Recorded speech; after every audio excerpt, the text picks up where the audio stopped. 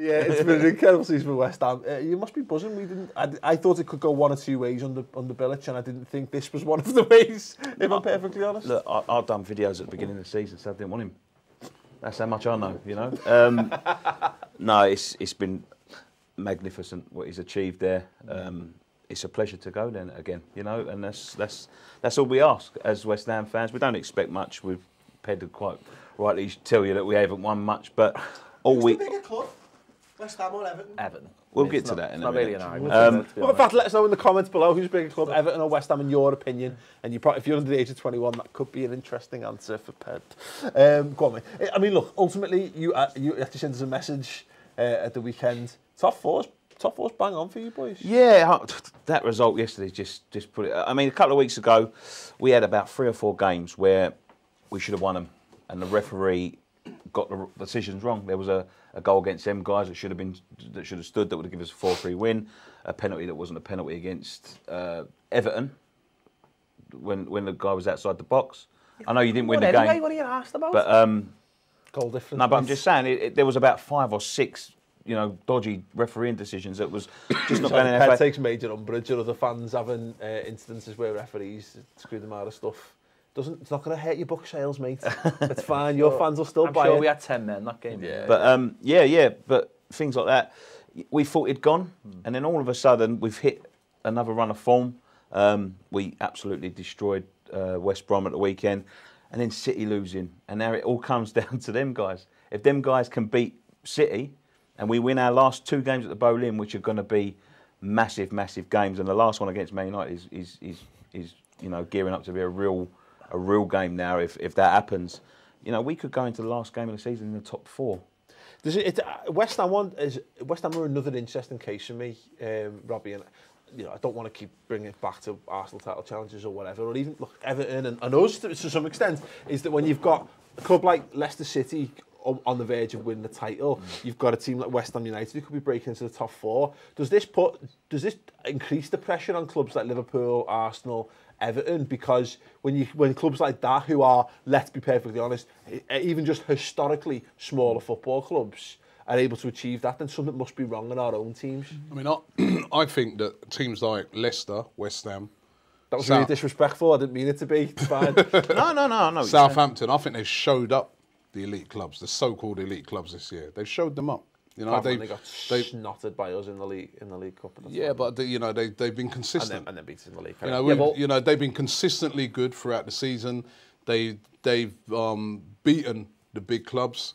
You know, I think that, you know, the way in which they've brought players in, the way in which they've played games tactically and that, they have showed up the so-called elite team. Look at Chelsea this season, how bad Chelsea have been. Go on, Pat. I was going to say, we've shown ourselves up, so we don't need anyone else to do that. But I would say the teams you mentioned there know European football, so that's a big bonus for them this season. I mean, I even learned Liverpool played 8 games this month and Leicester played 4, and that's the difference. One thing I would say about West Ham, yeah, I was sitting here 2 years ago in exactly the same position going, this is amazing. Not saying that will happen, but football can flip very quickly both ways. We were sitting here chasing 4th. We beat Arsenal 3-0. I'm thinking, we're on here. We missed out, and then we've just gone ever since. So football can flip very quickly either way, but he's doing a brilliant job, Bilic, really is. Yeah. You know, I think he's just striking while the iron's hot as well. You know, the move to the stadium's a massive gamble. Yeah. We saw how it affected Arsenal. Even going back to when he's played the European games at Wembley, stuff like that. The difference is we had to pay for it though. No, of course. You know, we had 8 years of having to pay for it. They got it for free. But there is an impact. We're paying for it over 100 years. What do you want? What are you paying? What are you paying for it? $2.5 million a year. So Who's paying for the you. We're paying for it. We're paying for all. We're all paying for it. I mean, they've got a right touch with that stadium. You can't fault the ambition though, and the opportunism of it, because look, it could go badly tits up. I just want to set the record straight before we go on, Paul. I just want to set the record straight. I've got to say something, because I hear it every week on this about we're happy. From him mostly, yeah. We offered to buy the stadium. Yeah, we did. We offered to buy it. How did that go? Tottenham put the stoppers on it. We was ready to buy it. They decided that we could buy it. Tottenham were the ones that said, no, we want a bidding process. Okay. Then they decided that they didn't want it to be sold. Yeah, so they wanted it to the... Now, that's not our fault. Come on, we How just... much did you offer to buy it for? £8 over No, 47 we offered weeks. to pay back the money that they'd already converted the stadium, and the conversion would have been our own. No, hold on. You said you offered to buy the stadium. How Yeah. much did you offer For to the same buy amount, it for? For the same amount that they built it for. It was built for athletics. So we Yeah. would have given them the money back for the athletics, and then the conversion would have been down to ourselves. Okay. It's the LDC that have had to convert it into a football stadium. Now, it's a white elephant, right? I've been to so many places like Barcelona, one in Greece, I can't remember where that was, but Athens, yeah? Yeah. The stadiums are... When we went on a tour, they said, I'll take you to a tour to the Olympic Stadium in Barcelona. Got to the place, I went, look through the fence, like looking in the jungle. There was trees coming up out of the stands, right? Yeah. Now, I'm not saying that would have happened now, but what that does for the taxpayer, I know it's cost a lot of money. I mean, it's ridiculous how much money it's cost. It's ridiculous, yeah. But they're the ones that offered to do it, and they offered to rent it to us. Now that's bringing some money back. That's bringing some money back to it. They get all the catering rights. They've just sold the naming rights, which all goes back to the taxpayer. They all obviously get rent off of us. I know that I wouldn't want that money. I'd just take a vote on the naming rights for it instead of having the money. Can we force that through in a petition? It should be called the Two-Cock Stadium. The taxpayers don't want the money back for the naming rights. We want to name it ourselves. Yeah. But the thing is, Stadium Mac Stadium face. With us in there, it gives something back. Yeah. Without us in there, it would have given nothing back. That's all I'm saying. What does it give back to me? It doesn't give exactly. anything. It doesn't give anything back to me. Absolutely, shut up. I paid for it as well. Back to me. I still come back to it and I say, look, you're in a good place at the moment. And you said, look, it's all about timing, isn't it? It is. West Ham, it is. at a point where they're about to go into a much bigger stadium. Even if you don't quite make the Champions League, you're there or thereabouts. Big influx of cash coming in, and look, being in London, having somewhere to. And plus as well, I don't know if either of you guys have been to the stadium. Well, I mean, I went there for. I've been there for when the Olympics was on, and I used to work near the stadium as well in Stratford, and I can tell you that whole area, the amount of money they've spent around there, the infrastructure, Westfield, the train links and that, it's like probably the best place to be now in London, because the train links to there from anywhere in the UK, it's unreal. It's going to be a completely different to when West Ham are at Upton Park, which is like a really difficult ground to get to, only one tube station, the road links are terrible. This place, I think, I can see like a billionaire looking at that and thinking, I'd be primed to buy. Can I just ask a question for you, Robbie, because you've experienced it firsthand. Could West Ham lose out on something by moving away from the Boleyn ground? Yeah, you can. You can.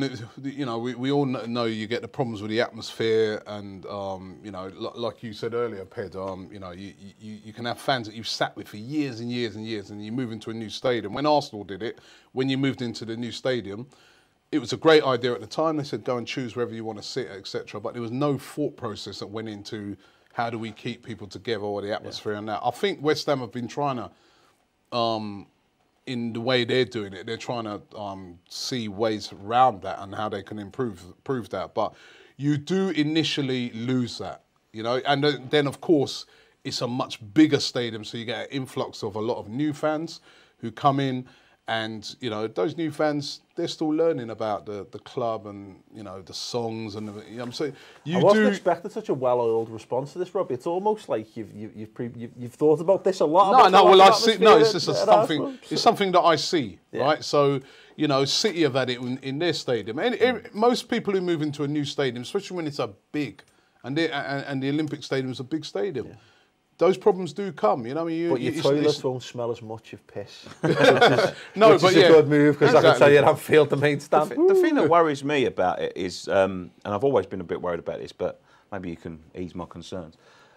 When you first move in there, obviously we've never played there, yeah? The team's never played there.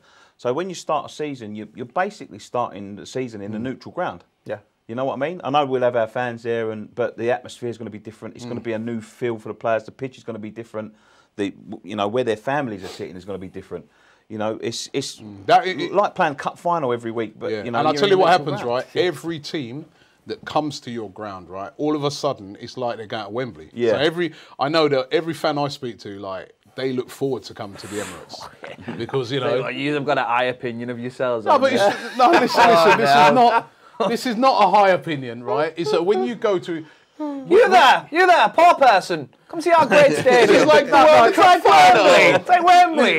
Listen. You ever been to Confrano? I think the Emirates is better than Wembley, by the way. But when a lot of teams go to them sort of, I'm being honest. It is a better stadium. It is than Wembley, impressive. right? It's an impressive stadium. But what I'm is saying it more is, impressive than Wembley? I've never been to Wembley. Oh, dear. You there? Have you got a statue? We've got 47. Who's your Lee Dixon statue? well, like I said, right, fans they look forward to going to these stadiums. So they're going to look forward to going to the Olympic Stadium. Yeah. So and there's going to be a lot of away fans, you know, because there'll be a bigger allocation for them. It will be harder for West Ham to play it there to start off with. Better or worse than your stadium? Be better than I haven't seen what it's going to look like because I'm still trying to get my head around how they're going to convert it. But I've been there and as for the Olympics, I think Tottenham's it was is a gonna be better. fantastic stadium. It's a brilliant stadium. I think Tottenham's and West Ham stadiums. Why will is be Tottenham better. going to be better? I just think Tottenham. It's got more seats than It's yours, still hasn't in it? the same area. It's got man. more seats, though, hasn't it? It's got a better attendance. It's going to be well. Tottenham are going to have more attendance. Ted, listen, I'm going to be really honest with this now, right? Yeah, I go for think it. Tottenham. Have you been lying to us up to this point? That's the concern. No, because we're talking about Tottenham now. But Tottenham have really lost out. That's why they were desperate to get the stadium in Stratford because it's not just the stadium. It's all the infrastructure and everything that comes with it. Yeah. It's all there and complete and ready to go at West Ham. Just like at Arsenal, they got like 4 tube stations. At Tottenham, it's still going to be in the same place. Yeah. It's still one of the most difficult stadiums to get to in the whole of the UK. That's not going to change. It's going to be worse now with the amount of people. We're having a problem getting to White Hart. No, speak to Tottenham fans. Even they complain about getting there. The queues for the station, they ain't even got an underground station. For a while on the way back, remember? Yeah, no, and there's no stadiums real nearby. So that's because all their fans stay till the end, don't they? Rather than legging it to get the tube. Yeah. The same with Arsenal, when everyone hangs around for the key. For Robbie. Yeah. For Robbie, yeah. They all have their own seats for their iPads as well. Right, so before we have this segment, we'll move That's on. the only way the stadium's not made Let's out of wood. right. Ask the question to people there, what's the top 4 going to be this season? This season? Yeah, are West Ham going to break in? Just take one of my questions for later. No, I think the top 4 is going to be what the top 4 is now. Okay. You know what? Well, I'll let Chris ask the question. Have a little think on that. We'll make sure we've got a proper response. Is that better? Yeah, that's cool. Nice one. Excellent. Right, Chris, to wrap up this topic, over to social media centre. AFC, West Ham deserve top 4. Persol Capo, I'm sorry, mate. I'm really sorry. Top 4 will stay as it is. Coquelin Tang, is that how you say it? Coquelin Ting. No chance they'll finish 4th. Matthew Maguire, who's clearly a West Ham fan, watch us in a few seasons. Sean Rush, 1 season, a free stadium, don't make you boss. So I think Sean's pretty much just told you there. And West Ham United.